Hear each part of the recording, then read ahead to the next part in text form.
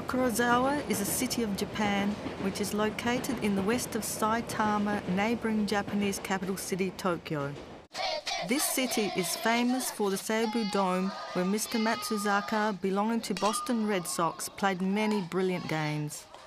Today, many boys strive to become a great baseball player like Mr. Matsuzaka. Which baseball player do you like best? 松坂大輔選手です。松坂! While the south area of Tokorozawa City is modernised with its row of super high-rise buildings, the north part of the city has remained a nostalgic residential area. There's a house in this area.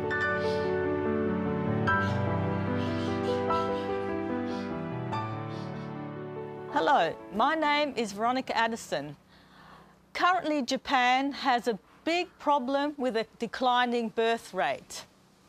Since the 1950s, in advanced countries, this has been a great problem. It's no exaggeration that the falling birth rate is now a serious problem in the world. It's therefore that I'm reporting on a very large family in Japan. How does this family live?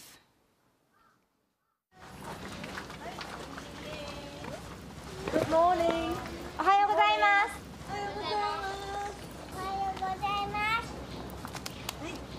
What are you doing?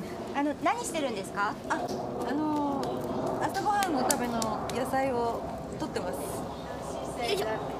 I picked the vegetable for the breakfast. あと何？もう一つあるよ、人参。いっぱい取れたね。はいはいはい、入る。野菜渡して。野菜のお姉ちゃんに渡して。はい。お箸持ってる。お兄ちゃんお箸持ってる。はい、あきそう。Thank you for inviting me to your home. It's lovely. Thank you. Yeah, hello.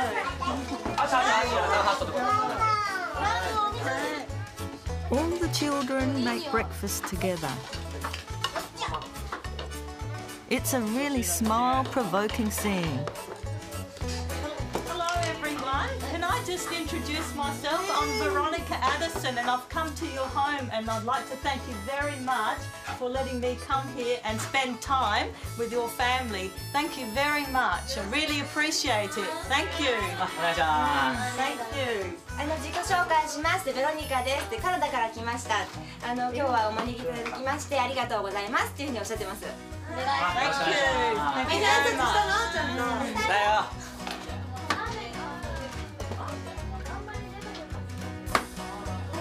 What are you doing? What are you doing? 何してるんですかって。庭で採れたお野菜をちょっと刻んでサラダに。Salad. Oh, salad. Oh, very nice. And that's from your. Oh, from your garden. どれ食べるの？どれ食べる？味噌汁食べれば？スプーンがいいの？あ、じゃあ食べていいよ。みんなは？美味しそうじゃない？みんな食べないの？豆腐が多いんだもん。これは何って？これ？あ、これ納豆です。これ。これです。fermented soybeans。Fermented. Oh, okay. I'll try some. Thank you. 美味しいです。Very unusual.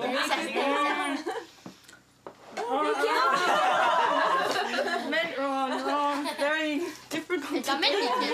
Sorry. ダメ？ Oh, thank you.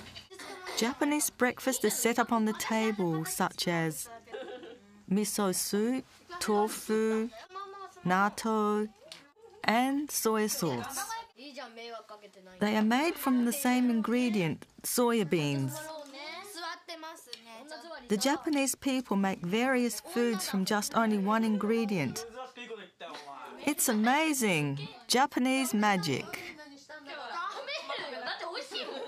So, how do your vegetables taste from your garden? They look very nice. 庭で採れた野菜はどうですかって美味しそうに見えますけどって。Very fresh. とても美味しいです。シャキシャキしてて。じゃあちょっとちゃんと座りなよ。いいじゃん。あぐらいい。お母さんあぐらいいよね。団子みたいになってる。Every morning in the Ura family, the father, mother, and the children gather together and have breakfast in a very lively way. It seems pleasant to have breakfast with so many lively children.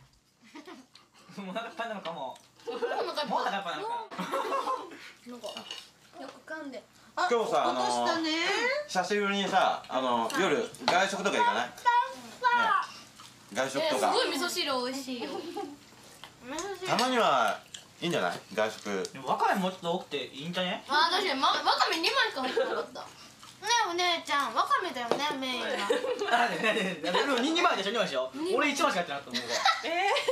なんかリクエストある人？はい。もう何食べたい？ハンバーグ？スパゲッティ？ダンは？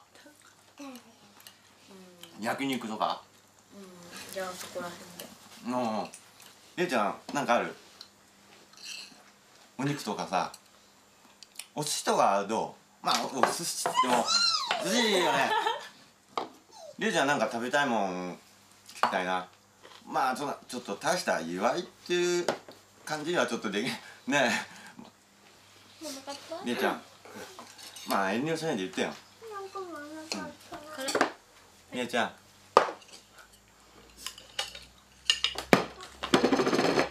じゃあ焼き肉にしようか。ね。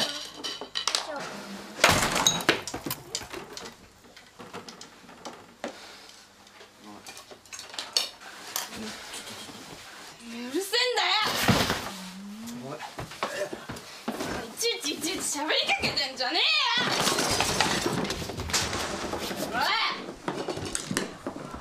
よ。なんだよお前は。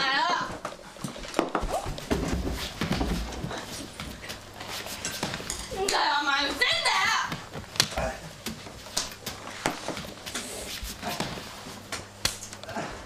ねえよお前調子乗ってんじゃねえよ。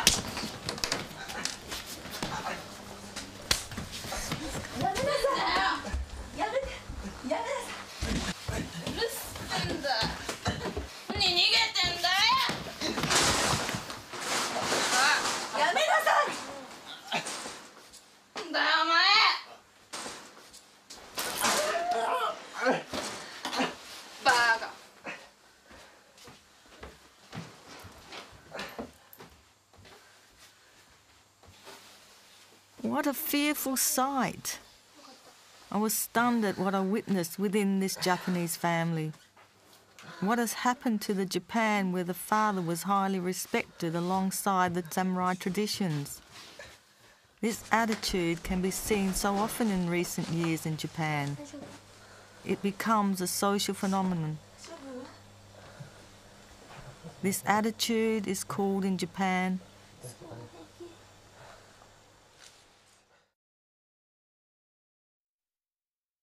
katenai boyoku.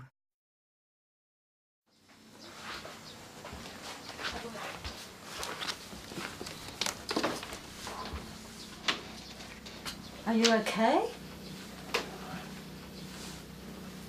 It's okay, excuse me. There was a reason why Sumio suddenly suffered at the hands of his daughter. Are you badly hurt? Are you badly hurt? Sumio was not her real father. Keiichiro Ura was the former father of all the children, apart from Sumomo and Laichi. He disappeared 7 years ago. How did you feel when your first husband left you? 途方に暮れました。まあ見ていただければわかると思うんですけども、あれだけの子供を抱えて、私はもうその頃はパートだったんですね。収入の面でも自信がなかったし、すごい不安でした。Sumio was a manager of a store where Tsukasa worked part-time. He met her there. He had sympathy for the fact that she had such a hard time bringing up a large family by herself. お店でも困っていたんでほっとけなかったんですよ。今女手一つで子供たちをこう生活を養ってるっていうふうに聞きまして、で結構大変な思いでこう頑張ってんだな、僕に何かできないかなって思ってまして、もし、僕が大家族のお父さんになれたらなって。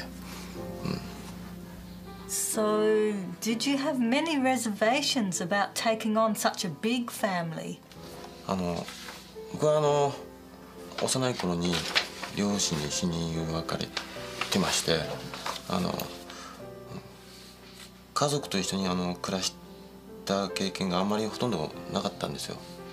だから、最初この家に来た時はびっくりしましたけど、だけど何ですか、家族っていうものにもすごい憧れてまして、そういった僕の気持ちの中では全然抵抗はなかったです。After that, Sumomo and Reichi were born to Sumio and Tsukasa. The large family was getting more lively, but 僕はまだ本当の意味で、お父さんになったとはまだ思っていないんですよ。僕たちはまだね正式に籍も入れてませんし、子供たちも僕のことをお父さんって思ってないと思うんです。いつかは子供たちに認められて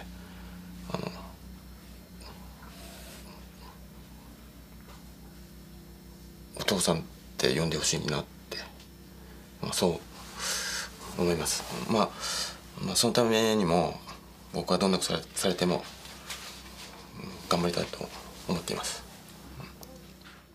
So what do you think of your father? お父さんについてどう思いますかって。なんかキモい。私はまだお父さんと思ってないんだけど、私生活とかどんなんって話しかけてくるから、前のお父さんの方がいっぱい遊んでくれて優しいからいい。すごいイライラするかな。すごい慣れ慣れしいのが自分の中ですごい頭にくるというか腹にくるんで、ちょっと。よく噛んで食べます。ライチ君よく噛んで食べます。お口入れたら10回噛みます。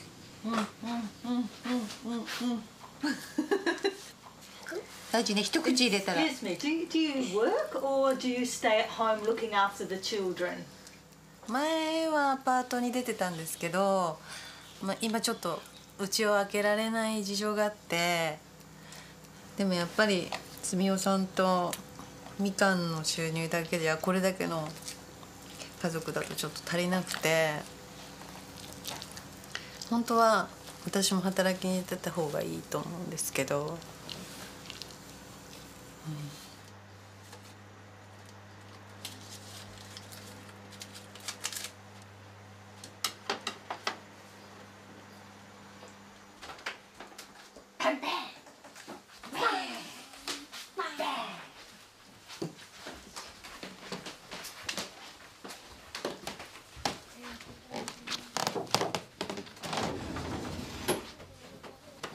ご飯置いとくよ。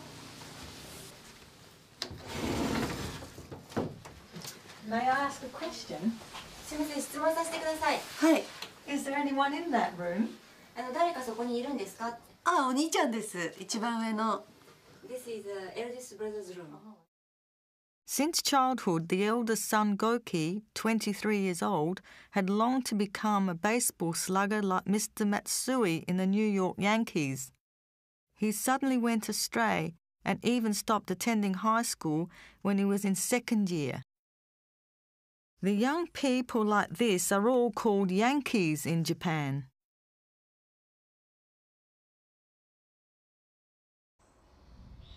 After that, he changed. He withdrew from society and never came out of his house. This youth problem can be seen so often in recent Japan. This is called hikikomori. Mata wa hiki.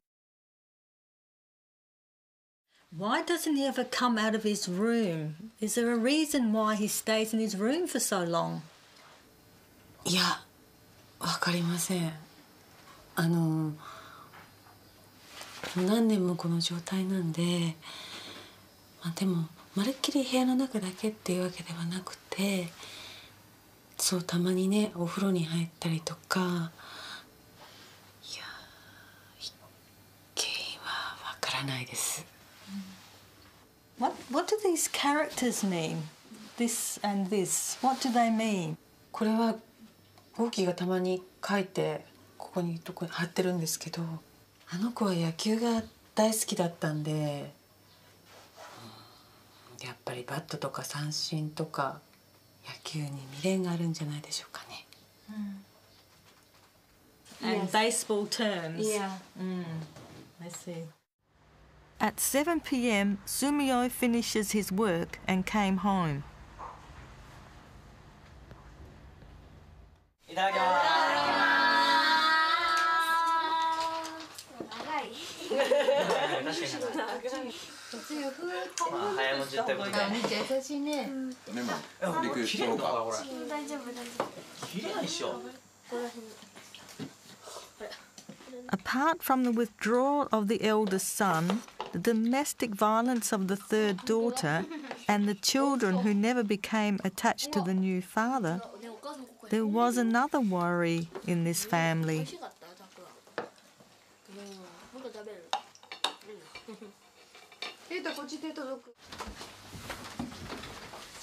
Mikan works for the hospital in Saitama as a nurse. She goes to the hospital for night shift.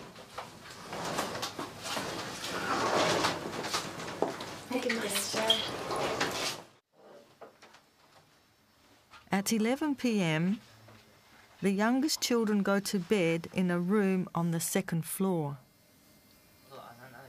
僕の先生だよ。あ、そっかそっか。クラスと違うと先生も違うんだっけ？そう。あの先生。あ、そっかそっか。あ、そっか。お前のクラスか。あ、そっか。なるほどね。お前この写真とか撮って送ってよ今度。みかんちゃんは今日は夜勤なんでしょ？今日は夜勤。あの子は働くよ。ね。れいちゃんは出て行ったんでしょ？まだ帰ってないみたい。そっか。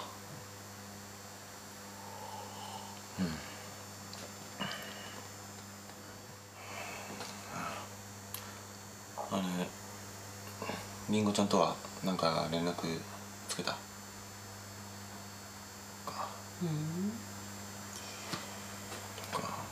わかんないか。どうしてんだろうね。The eldest daughter, Ringo, 25, had left home after graduating from high school to attend a university in Tokyo. She had found work 3 years ago, but... Can you tell me a little bit about your eldest daughter, Ringo?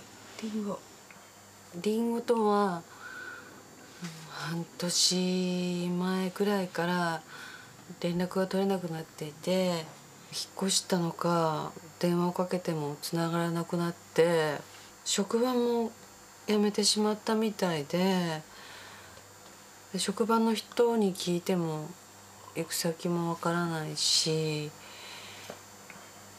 携帯も変わってしまったみたいで。What do you think happened to Ringo? りんごちゃんは僕たちの結婚に反対だったんですよ。だからそれで出て行ったんです。とても僕は責任を感じています。父としても心配です。He said, Ringo.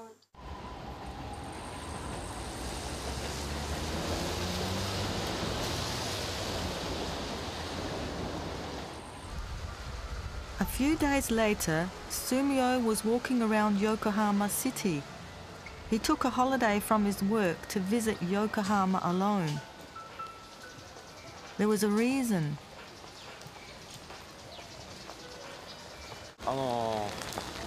ちょっとりんごちゃんのことで、はい。Sumio had heard news of Ringo from her friends a month before. He was able to get a promising clue and went to Yokohama.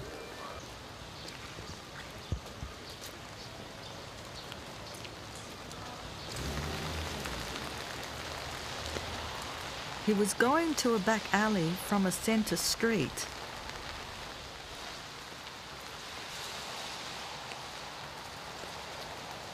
He moved forward down a very doubtful alley.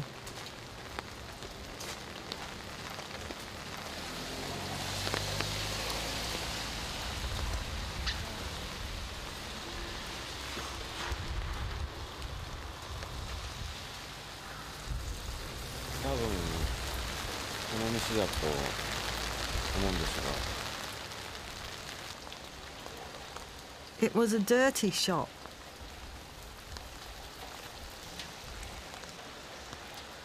Japanese call this kind of shop Fuzokuten. Although it is called a dirty shop, a woman who works in the shop never do genital union. It is a Japanese peculiar style that it stops the moment before genital union. What's the point?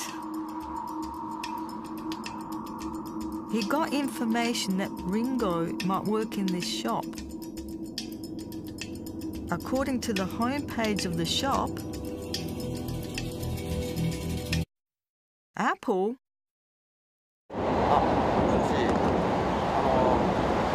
今日そちらに予約入れたいんですけど、アップルちゃんっていますか？はい。アップルちゃんを予約したんですけども、やっぱし自分の娘がああいうところでもし働いていたら、なんか想像するだけでもなんか胸が詰まるんで。だけど早く近いうちに探しに行きたいなっていう気持ちとなんか両方ごちゃ混ざって、はい、なんかちょっと複雑な気分で今います。Is this woman in the photograph really Ringo? He became worried, thinking about his precious daughter carrying out sexual acts with strangers. So he was going to visit Apple by pretending to be a customer.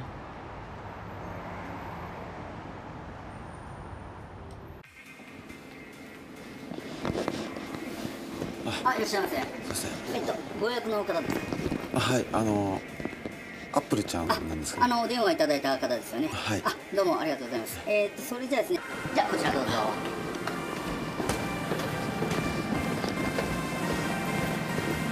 アップルちゃんです。こんにちは、よろしくお願いします。お願いします。ゆっくり遊んでください。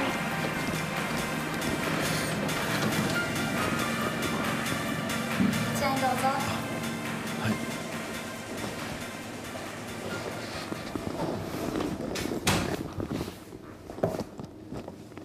おかけになってください。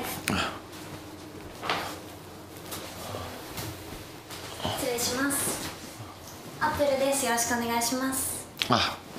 よろしくお願いします。こちらのお店って初めて来られたんですか？はい。初めてです。そうなんだ。そっか。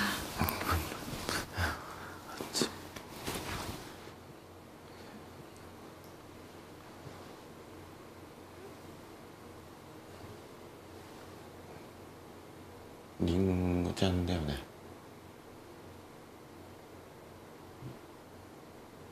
ね。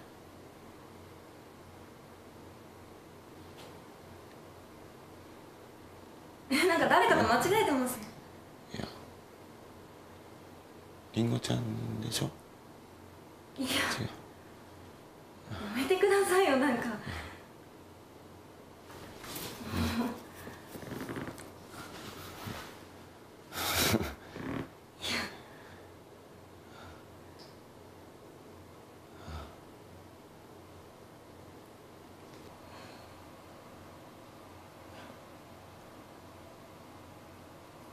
何しに来た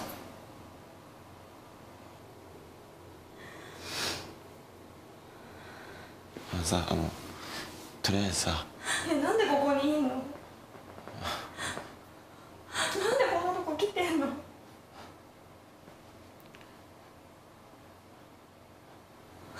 ってよ。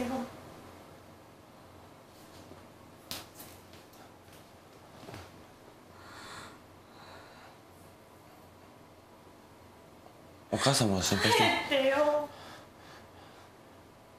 一緒に帰ろう。ね。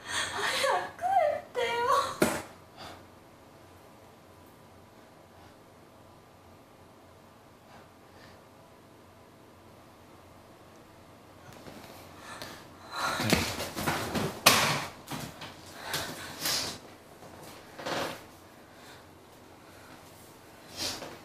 すいません、ちょっと来てもらえませんか？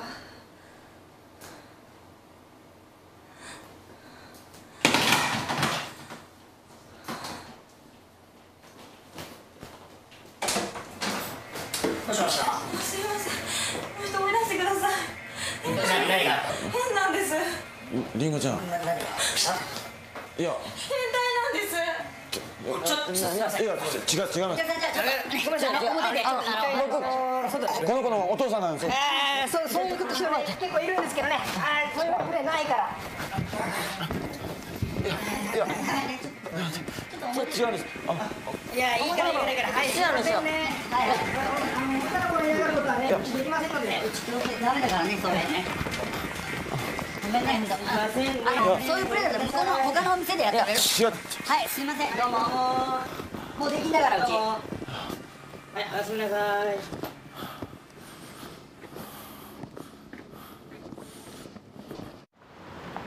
How do you think you feel about meeting Ringo again? まあ、一応見つかっただけでも、まあ良かったかなとは思います。お母さんに何て言ったらいいかちょっと今迷ってるんですけど、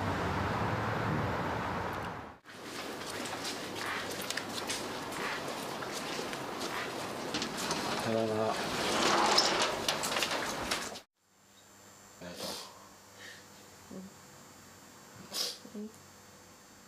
That night, Sumio told Tsukasa the truth about Ringo.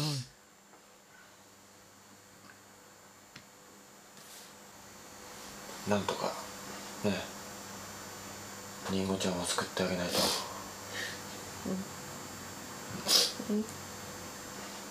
立ち直らせてあげないとね。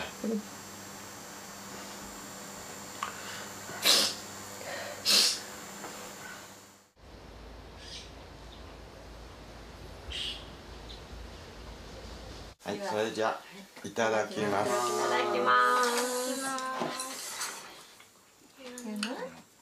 One week later, after meeting Ringo, Sumio visited Ringo several times and tried to talk to her, but she wouldn't see him. Besides the eldest son's withdrawal from society, domestic violence by the daughter, and the eldest daughter working for adult entertainment, another unfortunate incident befell the Ura family.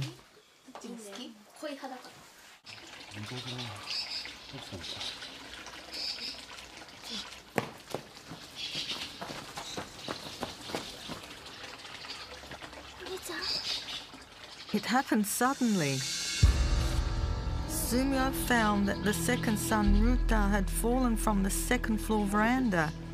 An ambulance was called immediately, but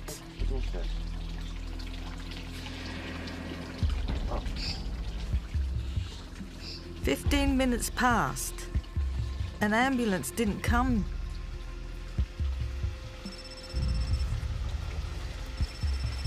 Goないですか？はい。わかりました。こっちから行きますんで、なんか大通りまでしか来れなくて、その先細くて来れない。来るから。うん。こっち。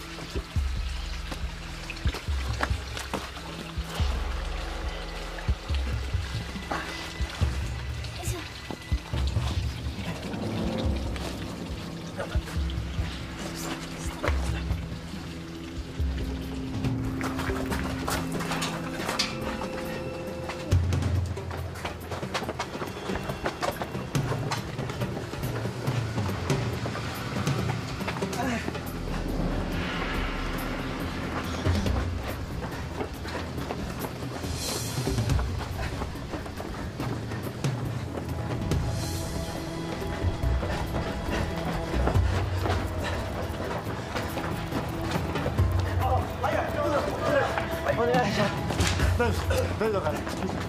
はい、開けます。よいしょ。はい。お願いします。よいしょ。はい。はい、入れます。待つね。よいしょ。はい。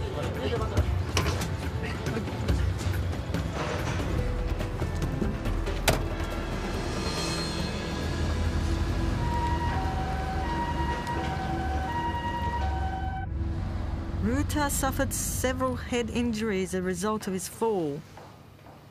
Is he all right? Hello, how are you? How is Ruta-san's condition? I've been worried about it. 出血が結構ひどかったんですけども、まあなんとか命は取り留めたっていう感じです。ただ意識がまだ戻らない状態なんで、まあその検査の結果が2、3日後ぐらいに先生から出ると思うんで、まあそれを待つっていう感じですね今。はい。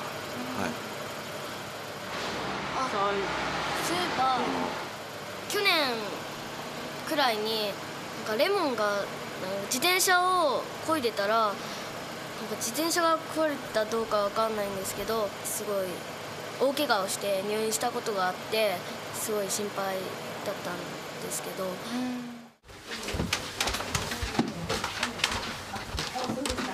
い、また改めてお願いします。はい、失礼いたします。どうも。How are you? どうぞ。Oh, thank you. Thank you. I've just come. I'm very worried about Ruta. 龍太くんのこと心配してますって。私も病院に行きたいんですけど、号機のこともあるんで家から離れられなくて。She wants to go to the hospital, but she takes care of the Goki too, so she couldn't go to the there. I see. Yeah, it must be very difficult for you to be able to go to the hospital and try and look after your other son. I can understand. A very difficult time. 今すごい大変な時ですねって病院のこともあるし、ゴキ君のこともあるしっておっしゃってます。4 days passed since Ruta had been in a coma.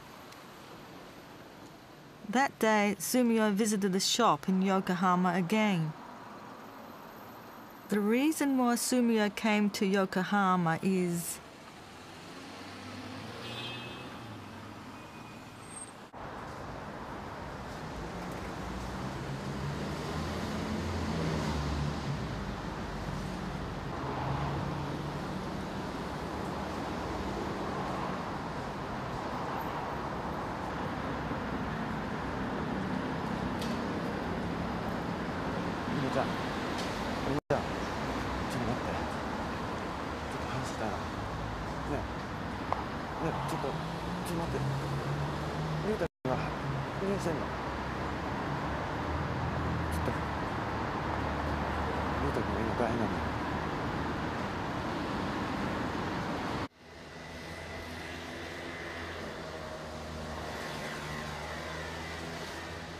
久しぶりだよね。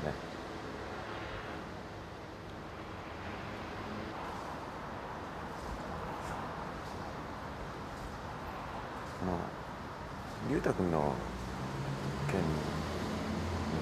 なんだけどね、頭打って今意識ないんだよね。ちょっとそれだけは、りんごちゃんにも知らせた方がいいかなと思っ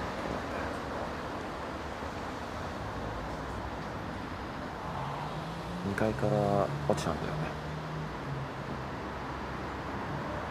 ゆうたくんよくベランダでさ電話してるから。だけどまあ大丈夫だよ。みかんちゃんの病院にさいるし、それに子供たちもさ交代で看病してくれるし。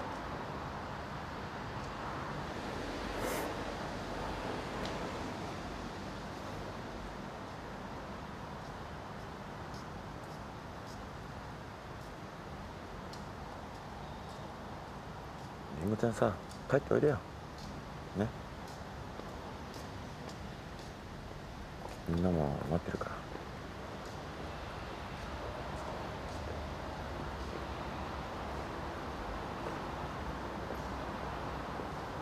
言いたくなかったら何も言わなくていいしさ、何も聞かないし。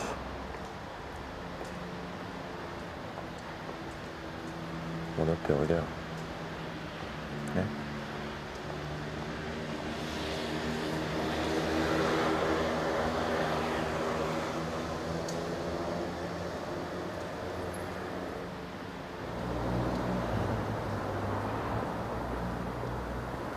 無理だよ。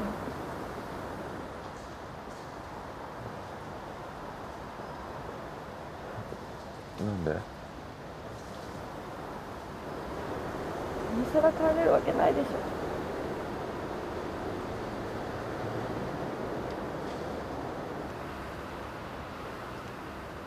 Ringo was deceived by the boyfriend she had dated. Ringo shouldered his debts. As her previous job did not pay enough for her to repay the debt, she resigned and half a year before started to work for this shop in the sex industry.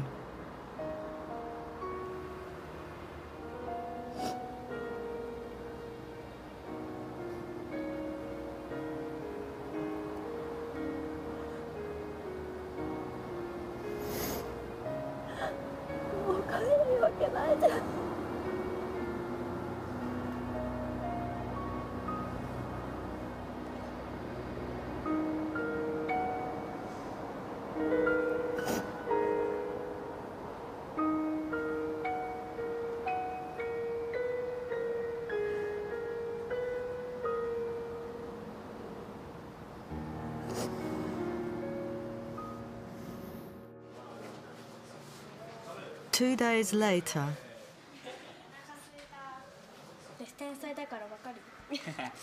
Ruta was fully conscious. 落ちた時に結構出血したので、そのおかげで内出血が免れることができました。やっぱりお父さんの早い処置が良かったと思います。不発だ。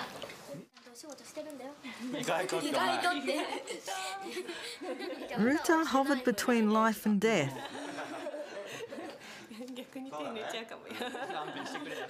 Sumio looked cheerful after a long time.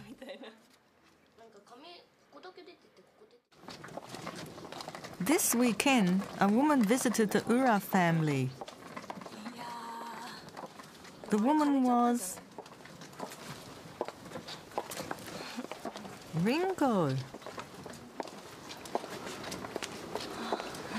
How do you feel about coming home after such a long time away? そうですね。やっぱりずっとみんなのことは心配だったので、やっと帰ってこれてみんなと会えるっていう嬉しいっていう思う気持ちと、みんなが私を迎え入れてくれるかなっていう不安の方が今は正直ちょっと大きいんですけど。Sumio paid off the $50,000 debt for Ringo by withdrawing a deposit before maturity. It was a deposit he had saved hard for.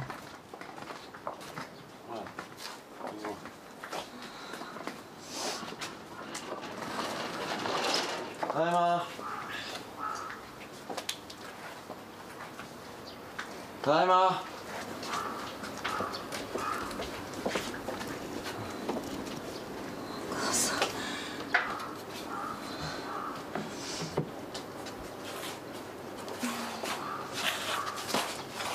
ただいま。おかえり。ごめんなさい。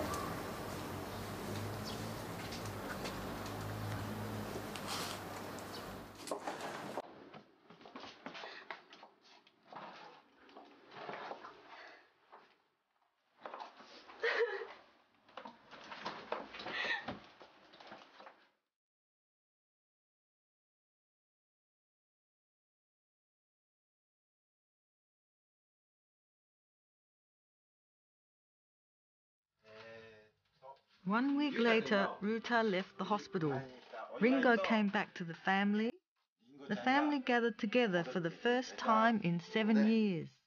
これで家族全員が揃いました。祝いたいと思います。みんな持って。じゃあジュース持って。それじゃあ乾杯。乾杯。はい、乾杯。いいな。これオレンジジュースのんじゃないのこれ。じゃあそれリュウタの感覚ね。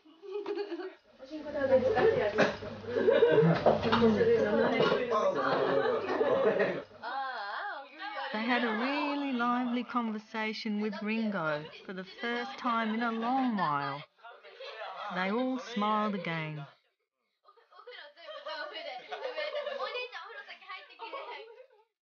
ゆうたくんどう？味が病院食と全然違うでしょ。まあ病院食100倍うまいかなこれね。女の子ちゃん帰ってきてくれてよかった。ずっと言ってたんだよ。だからモテないんだよ。そうだよそうだよ。お姉ちゃんね、ラブしてるでしょ。うるさい。なあ、俺強敵2人現れた。強敵。何の笑い？何の？あんたなんで？なんか。あんなにだけ咲いてるの。お前スマホがやるからね。なんかその話が。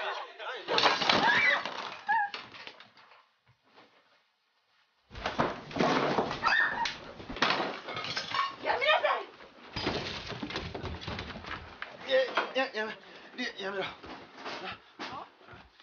前に呼び捨てされる覚えないんですけど。やめなさいね。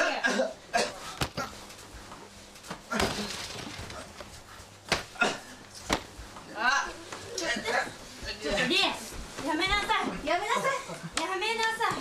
やめなさい。ちょっとリエ。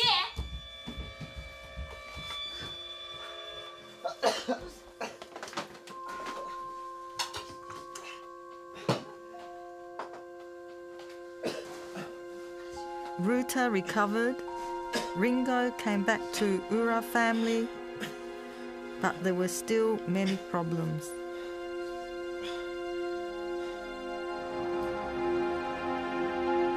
Will Sumio become the real father of the large family someday?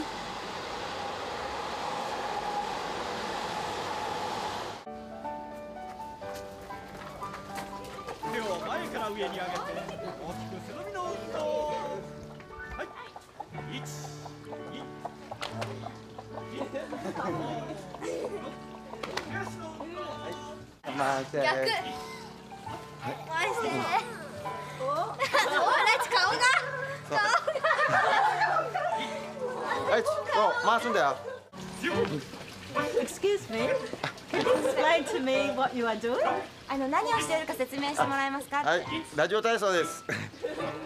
こうやって朝みんなでこうやって集まって体操して健康を維持してるんです。はい。ラジオ体操。In 1925, a life insurance company made the radio gymnastics exercises widely promoting good health and well-being.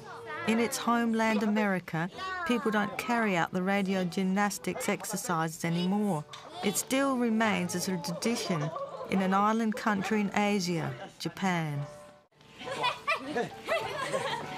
Radio exercise program. 昔はよくやってたんで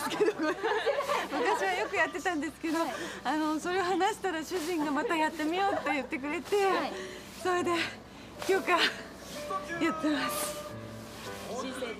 And the relationship between Sumio and Tsukasa began to change suddenly. 実はまあちょっとご報告したいことがありまして、昨日婚姻届を出しました。で、まあ正式な夫婦になりました。前のお父さんが失踪して、まあちょうど7年になったんで、まあそれで。子供たちもいることだし、けじめをつけようっていうことで。Congratulations! すごい良かったですね。おめでとうございます。ありがとうございます。Excellent. ありがとう。クッキー。ダメダメ。こっち。クッキーがクッキー。食べろクッキー。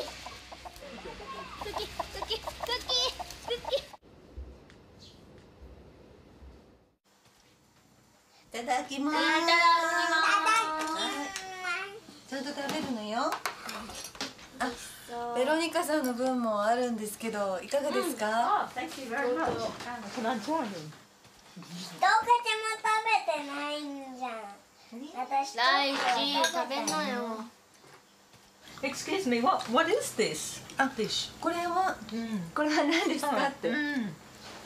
これは親子丼です。丼の中に鶏肉と卵が入ってるので、それで親子。でも普通の親子丼っていうのは親と子が本当の親子じゃないことが多いんですよ。でもうちのは本当の親子です。鶏肉はうちで潰した鶏肉で、その鶏が産んだ卵だから本当の親子よ。究極の親子丼です。嘘でしょ？本当よ。何？クッキーだもん。では食べちゃった。クッキーが産んだ卵？そうよ。クッキーいないの？いないよ。これクッキー？マジで？でもクッキー潰したんでしょ？そうよ。お母さんが？お母さんが。これがクッキーなわけですよね。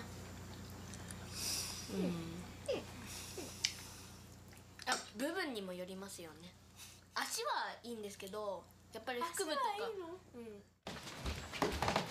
ゴーキー。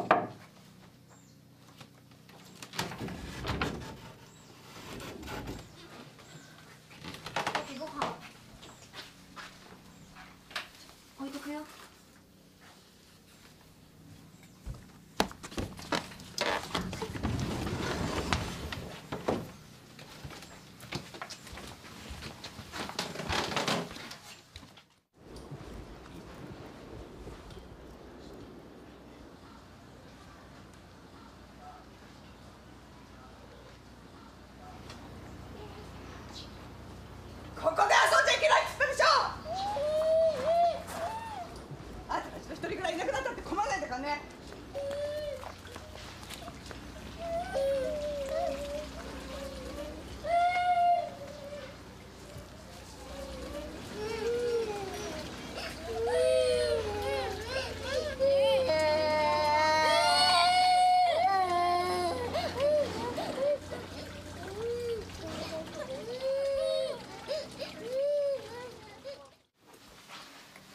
are you drawing?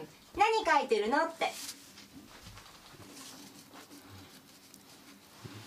庭の野菜のところにエンレケのお化けがいるの。野菜のところで遊ぶとお母さんがすごい怒るの。What is Enrique? エンリケって何って。前に飼ってた猫です。お父さんがいなくなっちゃった時にちょうどエンリケが死んじゃったんで、庭に埋めたんですけど。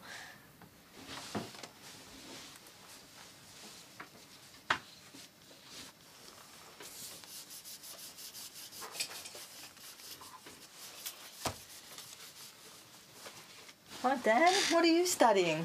ダン君何の勉強してるのって。保健体育です。お母さんがいつも保健って言ってるんで、保健体育頑張んないといけないのかなって思ってやってます。So 保健Okay.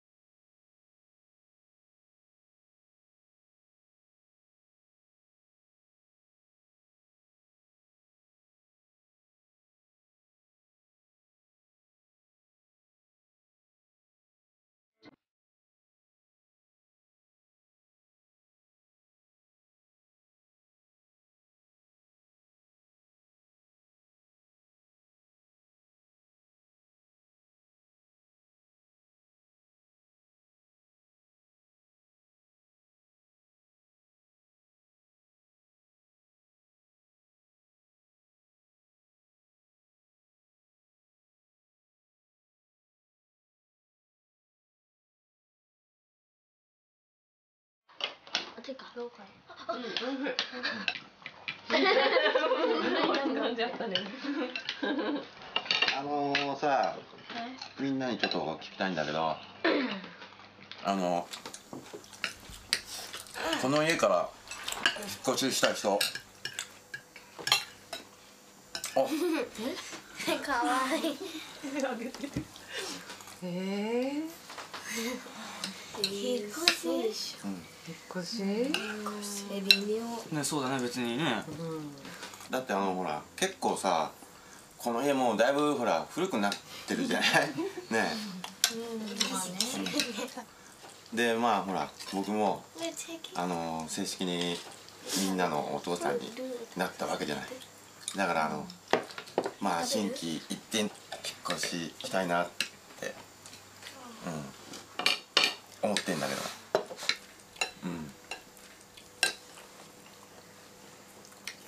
まだいいんじゃない？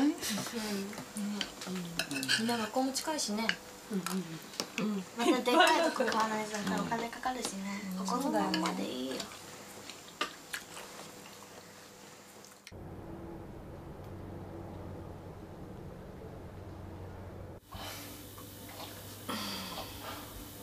みんな寝た？寝た。そっか。ちょっとそのまますぐだよ。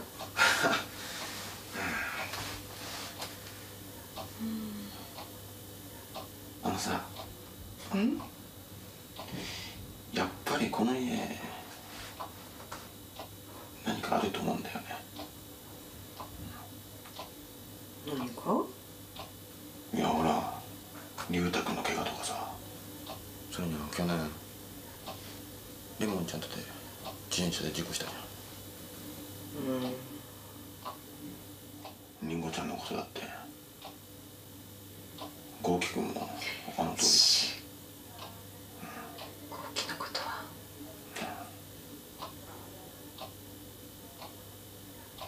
だからさ、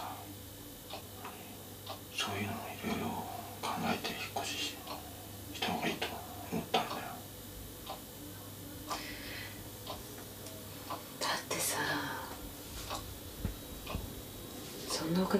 しょ。あなたの貯金はリンゴに使ったんだし。そんなのなんとかするよ。それにさ、あのお金もう少ししたら入るんでしょ。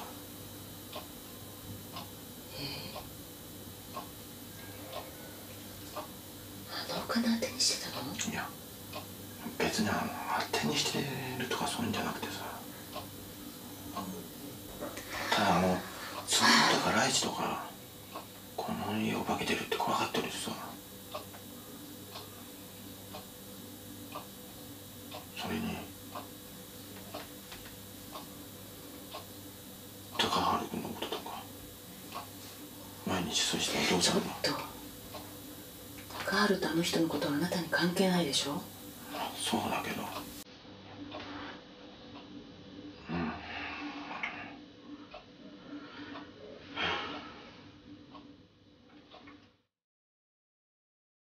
There had been another child between Tsukasa and her former husband. The third son, Takaharu, who died at the age of 9. Takaharu accidentally drowned in the river in 2001. 7 years ago, in 2002, the former father, Keiichiro Ura, suddenly disappeared. Sumio thought that the series of misfortunes to the family, such as the death of Ringo, Goki's withdrawal, Ri's domestic violence, and Ruta's accident, were all caused by this house. The family seems troubled about you moving. Is there a reason for this?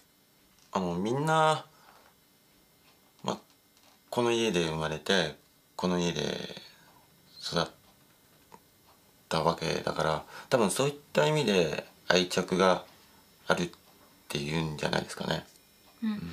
Also, we heard you and your wife talking about money. What money is that? 前の旦那さん、圭一郎さんが失踪して今年で7年になるんですよ。で一応7年経ちますと死亡っていうふうに認められて保険金が下りることになってるんです。でそのお金で引っ越そうかなと思ったんですけども。Unfortunate things happen to this family, one after the other. Why on earth is this happening to the family? We have found one reason. 7 years ago, Goki started staying indoors. 7 years ago, Ringo left her house. 7 years ago, Rie became a delinquent. All of these unfortunate things were connected. It was 7 years ago that Mr. Keiichiro left the house. So why did Mr. Keiichiro disappear? What was Keiichiro like?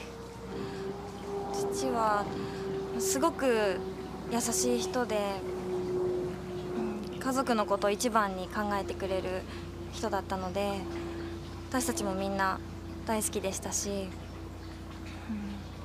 So why did Keiichiro disappear? どうして圭一郎さんはいなくなったんですか？ちょっと突然のことだったので、ちょっとよく私たちもわからないんですけど、私たちもちょっとまだ信じられないので。気さくでよく遊んでくれるいい父だったのを覚えてて、でも時々すごい怒ることがあって、お姉ちゃんとかバンバン殴られてたりした時は僕怖かったんですけど。 Why do you think your father disappeared? よく覚えてないんですけど、お父さん体が悪くてもう仕事もやってなかったんで、なんか悩んでたのかもしれないんですけど、でもそのことを心配してお母さんとお兄ちゃんとお姉ちゃんとかがよく集まって相談してたりしたんですけど、He don't know why, but father was in poor health. Why do you think your father disappeared? なんか昔テレビの人が取材に来たことがあって、なんか心霊写真に呪われたとかそんなようなことを言ってましたね。昔うちの家族を紹介しますみたいな内容でテレビがうちに来たことがあるんですよ。でなんか霊能者の方がそのお父さんはそのゴーストフォトの世界にこう引き込まれた、連れて行かれたみたいな感じのことを言ってました。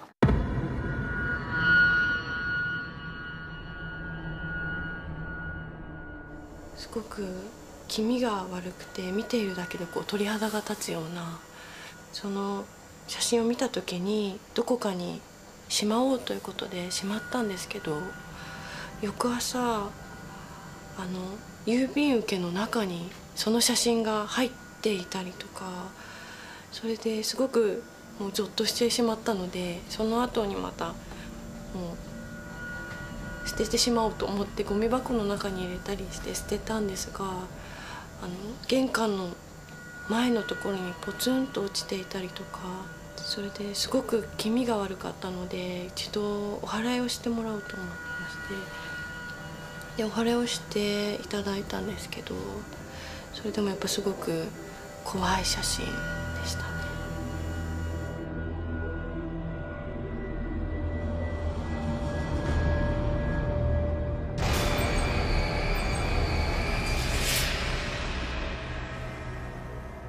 Finally, I discovered the terrible fact, which was the root cause of all the unfortunate things that struck the family one by one. The ghost photo is the reason why all these terrible things are happening to this family. It's a terrible Japanese horror story. Curses exist in Japan.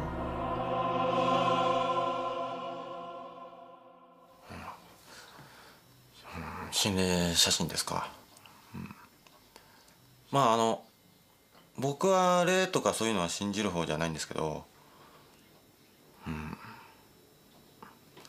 まあね、こう、いろんなことが続いてますからね。So, are you still thinking of moving house? まあ、そんな話を聞きますとね、この家はやばいんじゃないかなって、思います。子供たちを説得して、引っ越ししたいと思います。はい。He said, I think this house is trouble, so.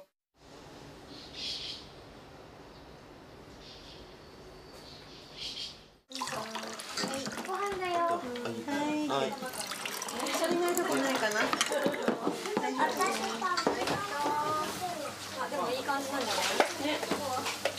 そろそろいいかな。隠し味。あ、そうそう。ありがとう。これがないとね。そうだよね。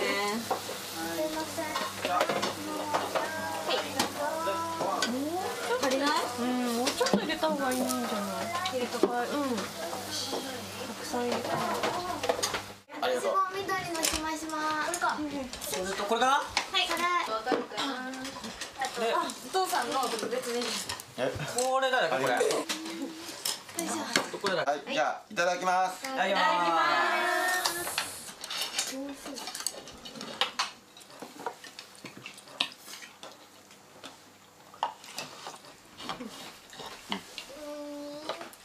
うまいねこれ。美味しい？久しぶりに作ったからさ。すごい食べるもんね。ねえねえ、それね、前のお父さんもよく食べてたよ。それとね、エンリケも。黙って食べなさい。はーい。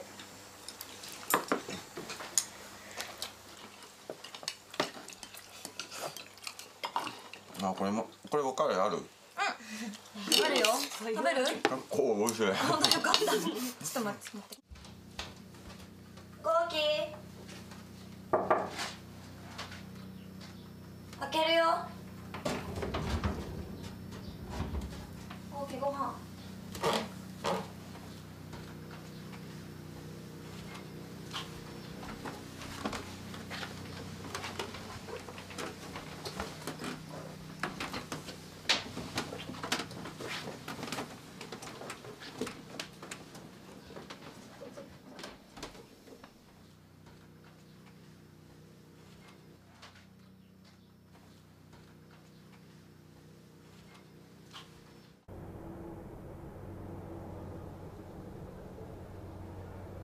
いただきます。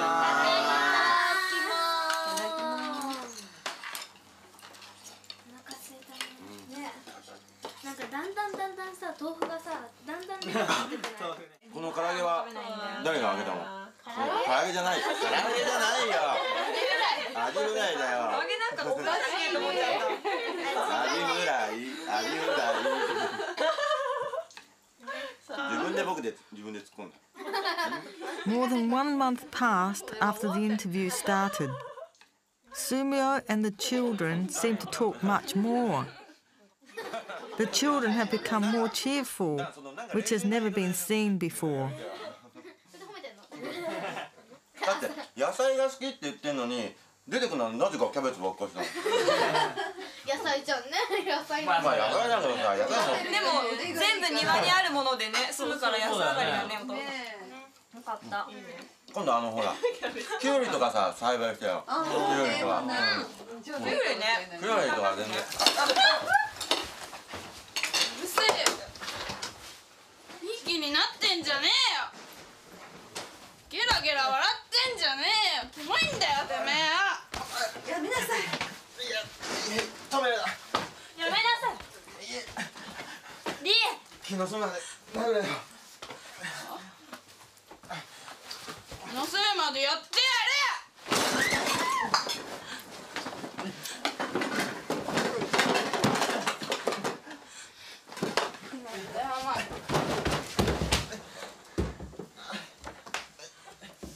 リエ、いい加減にしなさい。せえよ。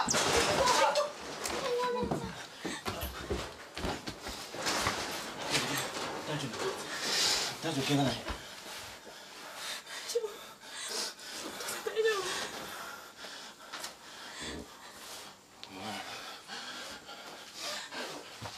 今お姉さんに何やったんだよ。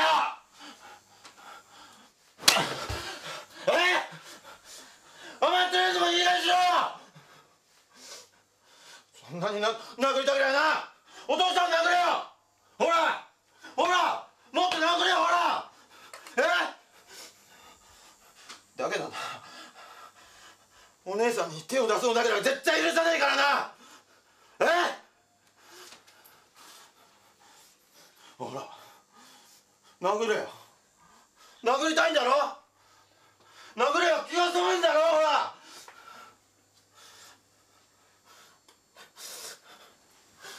でもな、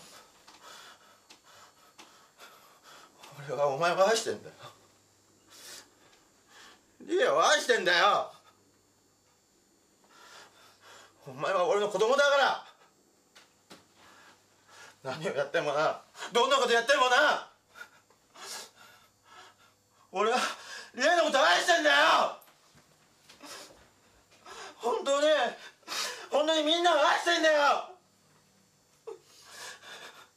俺はな、この大家族のお父さんなんだから。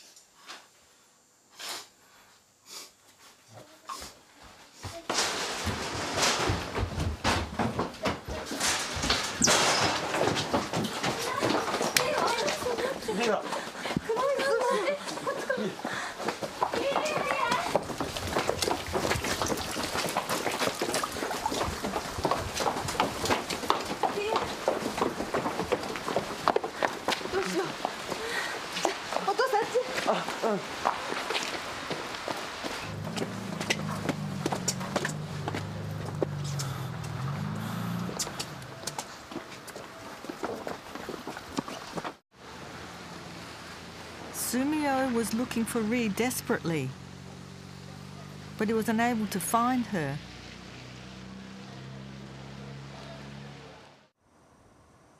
More than 3 hours passed after Ri had run out. Sumio continued looking for Ri in spite of it getting late.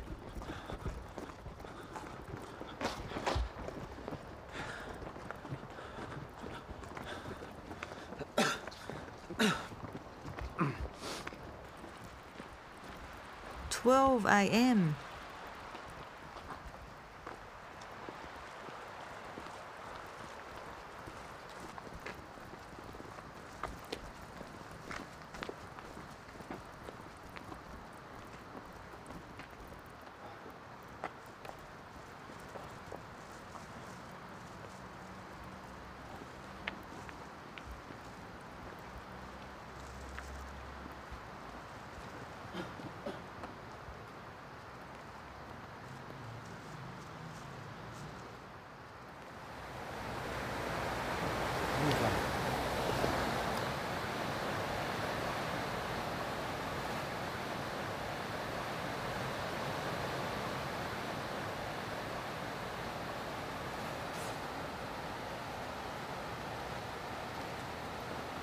姉ちゃん、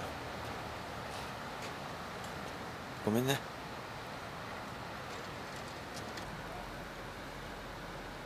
痛かった。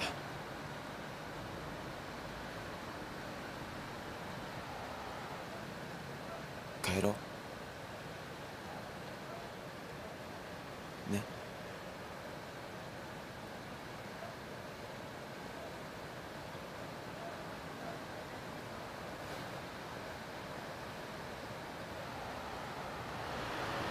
あんたさ、ま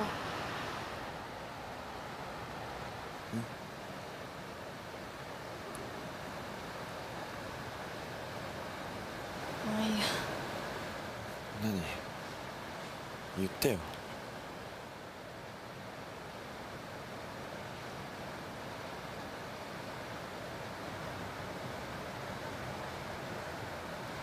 あんなにやられてたのにさ、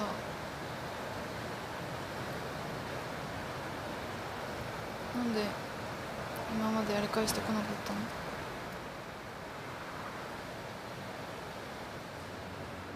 姉ちゃんと喧嘩はしたくなかったから。バッカじゃないの。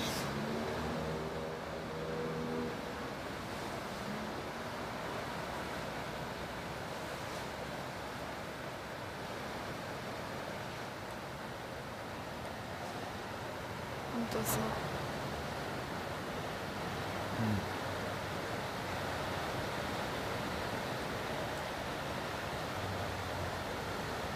なんでそんないい人なの？なんで、うちみたいなさ、わけわかんない家の親父になろうって思ったの？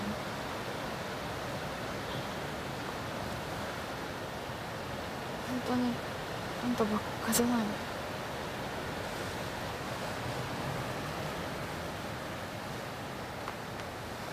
俺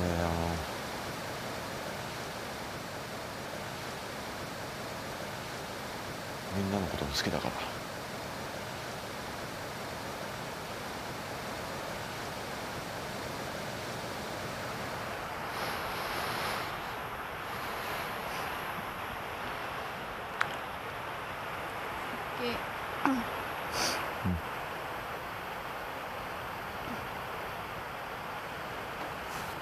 さっき殴られた時にさ、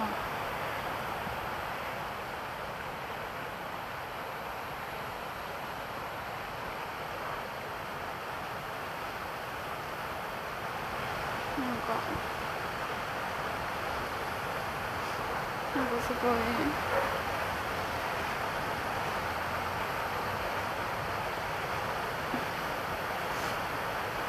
嬉しかった。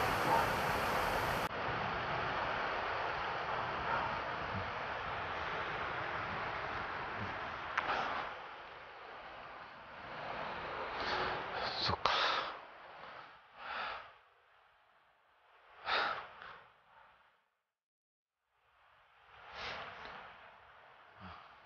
ごめんなさい。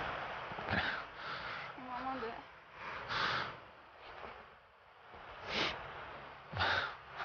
までごめんなさい。いいよ。ごめんなさい。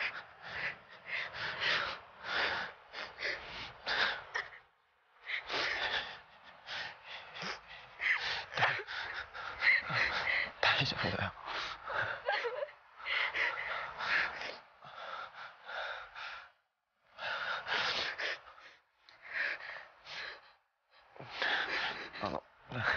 大丈夫だよ。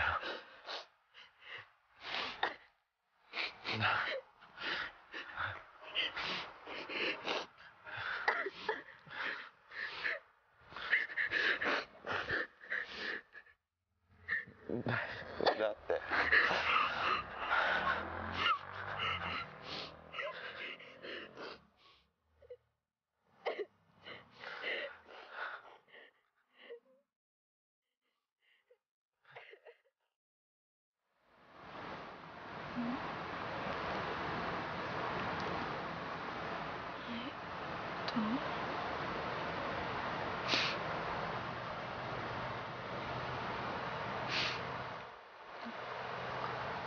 殴られて怒られて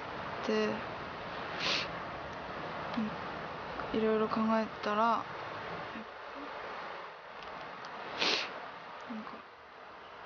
自分が甘えていたんだなって思いました。今まであんなに叱られたこととかなかったし、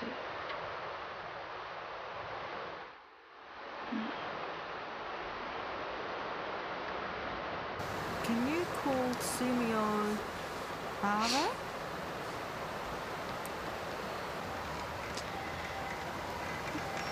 Hmm. どうだろう。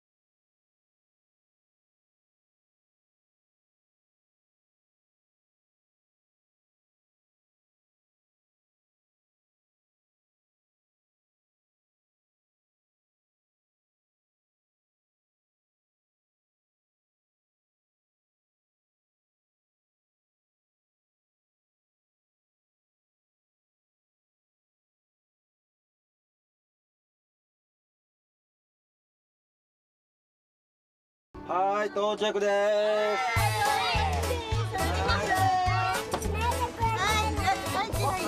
降りるよ。お姉ちゃん、お姉ちゃん、お姉ちゃん。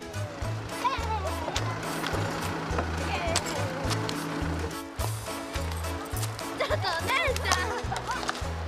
お、すごい。2人だけ。すごい。じゃあ一緒に投げよう。せーの。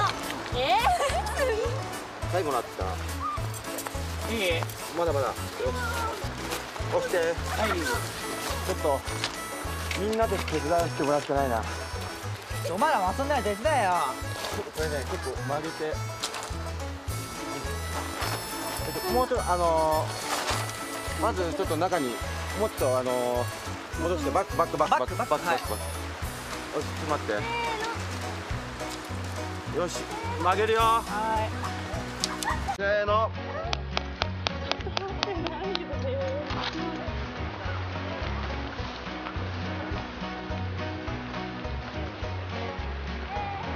Okay, Mika-san, what do you think of your new father? 新しいお父さんについてどう思いますかって。そうですね、初めの時はちょっと戸惑ったりもして、私もどう接していいのかわからなかったりとかもしたんですけど、結構日が経っていくうちに少しずつ仲良くなれて、今こう僕が元気にこうしていられるのもやっぱり僕が怪我した時にお父さんがすぐ来てくれて僕をおぶってくれて病院に連れてってくれたからなんで、もう本当にすごい感謝してますし、もう僕の命がここにあるのは今のお父さんのおかげだと思うので、もうすごいありがたく思ってます。服装とかダサいし不器用だけどそれ以外大好きです。なんかね、最初の頃はあれそんないい人かなって信用してなかったんだけど、お兄ちゃんの入院の件もそうだけどすごい一生懸命になってくれたから、あれ信じられるのかなって思う。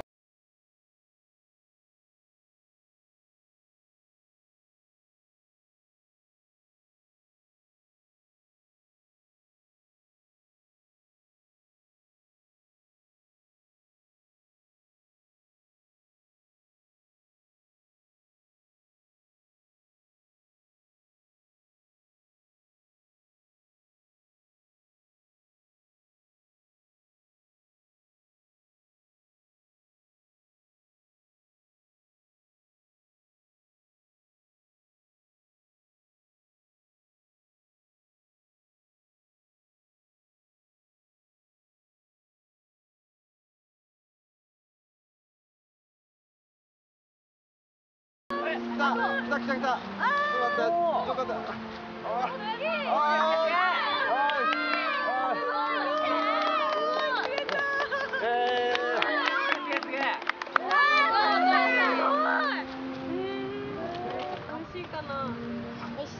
口開けてるよ、ほら。お父さんもっといっぱい釣ってよ。お父さん頑張って。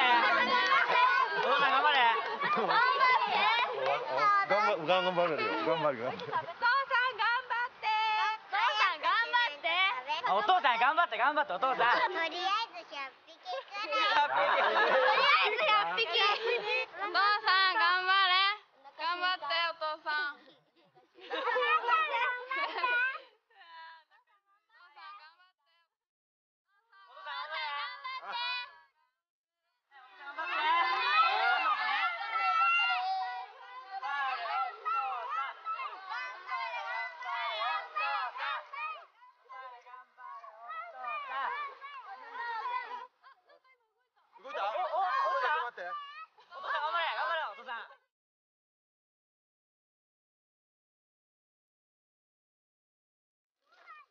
暑くね、大丈夫？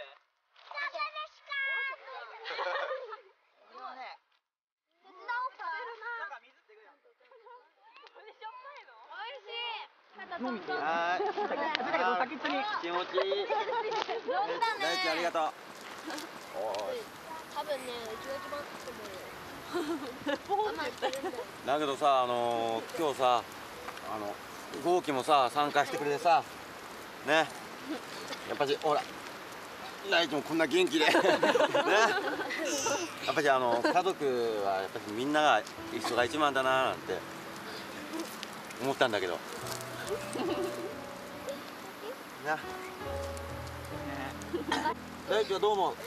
大地はどう思う？雨降ってきたよ。テントに撤収だ。どうしよう、火どうすんのこれ？雨に消してもらうっていうタイプこれ。後で消そう。後で消すか。子供たちも今日はすごく嬉しそうだったし、なんかお父さんとねこんなに遊んでる姿も初めて見られたし、感動してます。すごい感動してます。新しいお父さんと子供たちが仲良くなってくれて、澄夫さんが新しいお父さんになってくれて、私はとっても良かったと思います。You look very happy today. You obviously had an excellent time. You look very happy. はい、すごいいい日でした。子供たちもすごい楽しんでくれて、はい。The fact that the children called you father today must have made it even better. 本当に嬉しかったですね。なんていうんですかね、本当に諦めないで頑張ってきてよかったなって、いろいろ悩んでいたけど、やっぱり一生懸命家族のために頑張れば心を開いてくれるんだなって思いました。僕はこれからも子供たちをずっと愛し続けます。精一杯頑張ります。皆さんに挨拶したいということなので。We finished the shots. It is time to leave the campground and say goodbye to this family. Sumio finally became the real father of the family.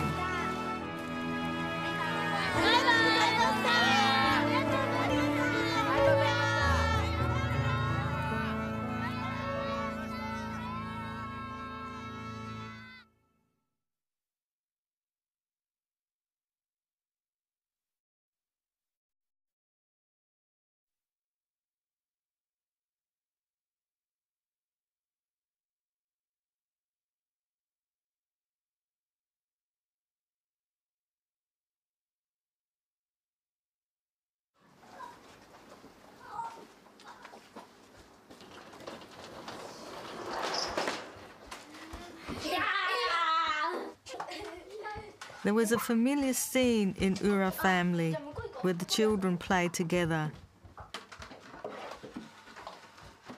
But someone was missing, the one who always stayed in the house.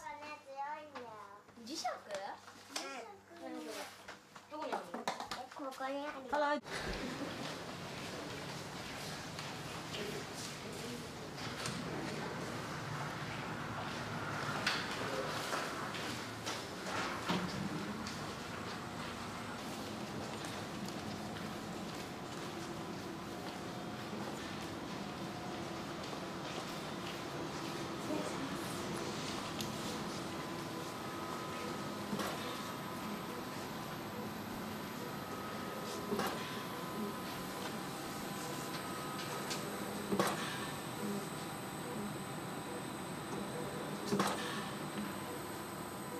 The mother of the large family, Tsukasa, was an intensive care unit in the hospital.10日くらい意識が戻らない状態が続いています。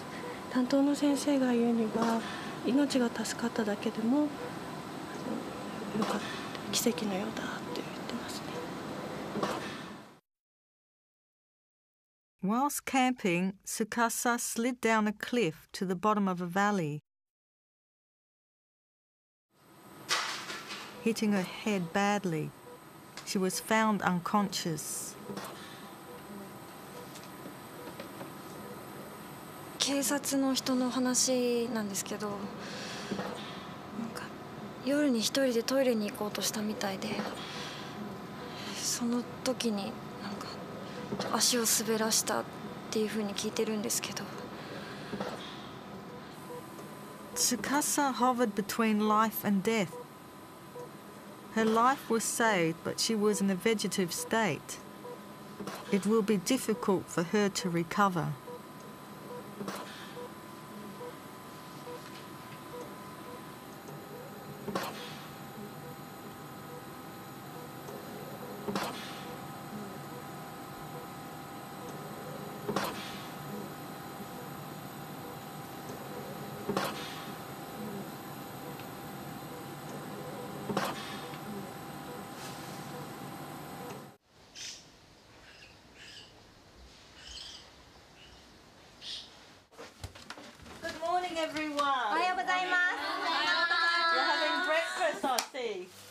What are you making this morning?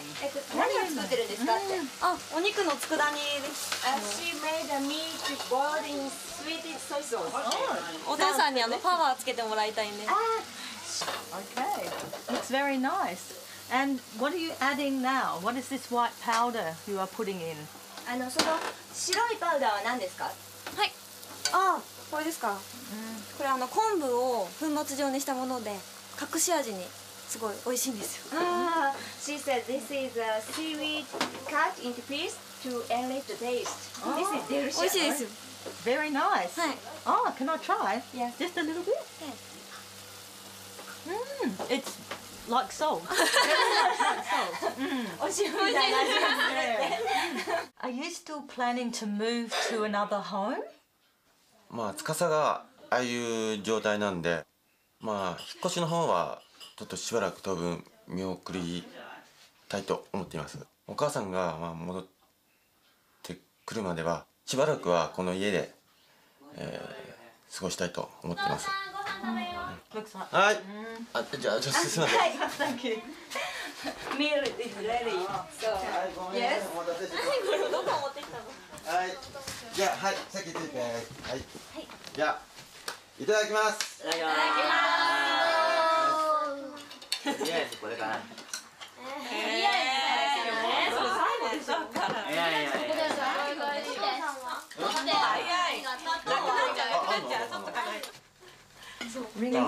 Excuse me, I'm very sorry to hear about your mother.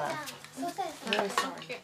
まあちょっとああいうことになっちゃったのは残念なんですけど、でもお父さんもいるし、私たちもやっぱりこんなにいっぱい兄弟がいるんで、みんなで力を合わせて一致団結でお母さんが帰ってくるまで頑張りたいなと思って。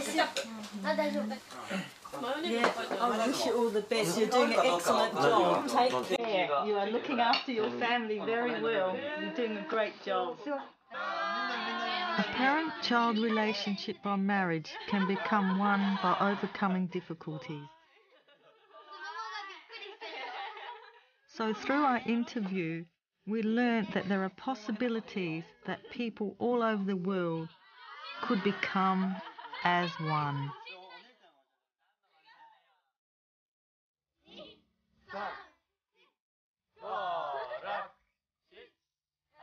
A magnificent large family, Ura family.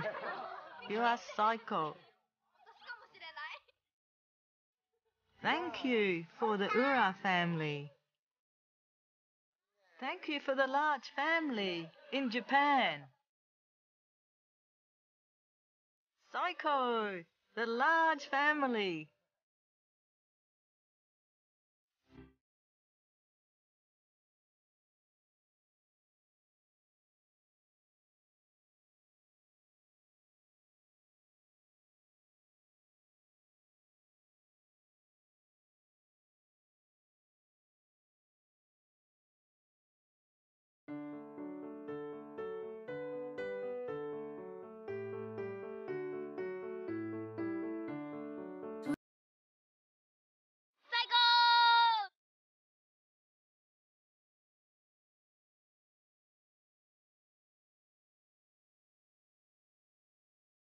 Saiko!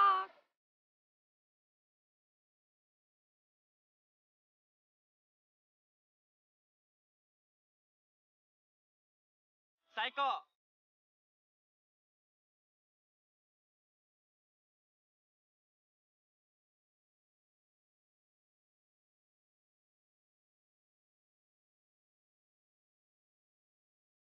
Saiko!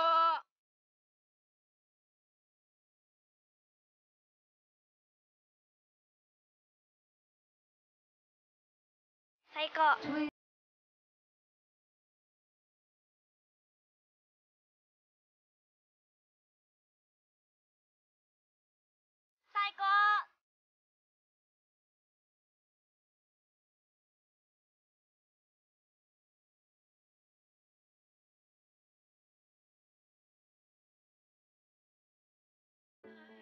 Twinkle, twinkle, little star, how I wonder what you are.